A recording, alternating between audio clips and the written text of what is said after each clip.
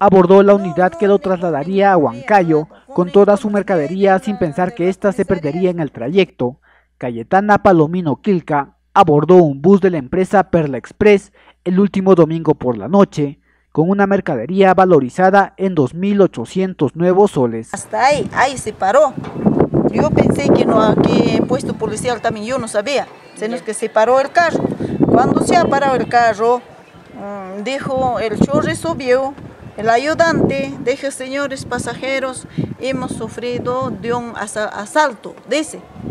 Y cuando dice, yo en mi mente, como en casa, como nos va asalto, lo habrá hecho parar al chofer, ese era en mi mente. Entonces dije, hemos sufrido de un asalto, pero de la bodega.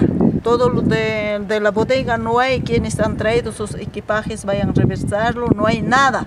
Eso habló. Entonces, ¿cómo para eso usted has venido parando? Entonces se supone que eres el compinche del ratero, le dije. La agraviada refiere que por constantes veces esta unidad paraba a cada instante en promedio por 30 minutos. Para darse cuenta, su mercadería ya no se encontraba. Culpa a los ayudantes del vehículo, ya que cada uno contó una versión diferente de los hechos.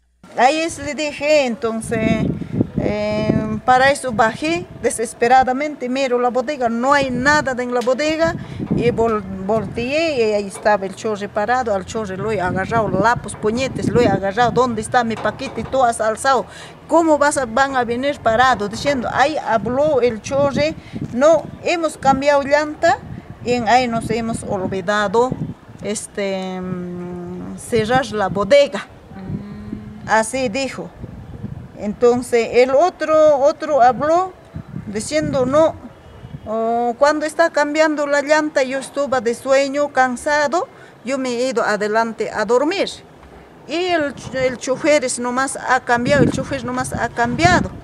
Y ahí seguro los ladrones habrá subido adentro de la bodega. Y cuando estamos viniendo lo habrá abierto. Eso habló. Entonces son 2 veces que habla mal. Entonces dije yo, y aquí tú antes parándote más arriba, dejando al carro, ustedes han regresado con el chofer. Aquí han ido dejando al carro.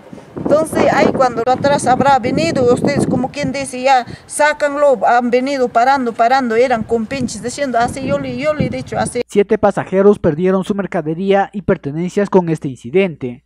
Tanto los choferes como los ayudantes en el momento no les dieron una adecuada orientación de cómo tendrían que acudir. Llenos que hemos tenido de un señor, la señora dijo nomás, yo soy de Jauja y he traído mercadería.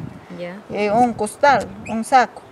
Pero la otra, el señor dijo, un costal también he traído de toda compra de mis familias, mis hijos viven acá en Lima, ha hecho compra, todo, ropa para mi familia, para mi señora, para mis hijos menores, todo, eso se ha llevado en el costal, ha estado, dijo, otras compras, zapatos, ropa, todo, pantalón, casaca, todo lo que ha comprado, dijo eso. Pero de mí era lo de costura, lo de bordar, matizado, blusa, después lo chompas, importados era. ¿Valorizado en cuánto? Son 2.800. La empresa de transportes Perla Express tampoco estaría haciéndose responsable de esta posible negligencia, por lo que los agraviados presentarán una denuncia penal ante la Policía Nacional y ante Indecopi.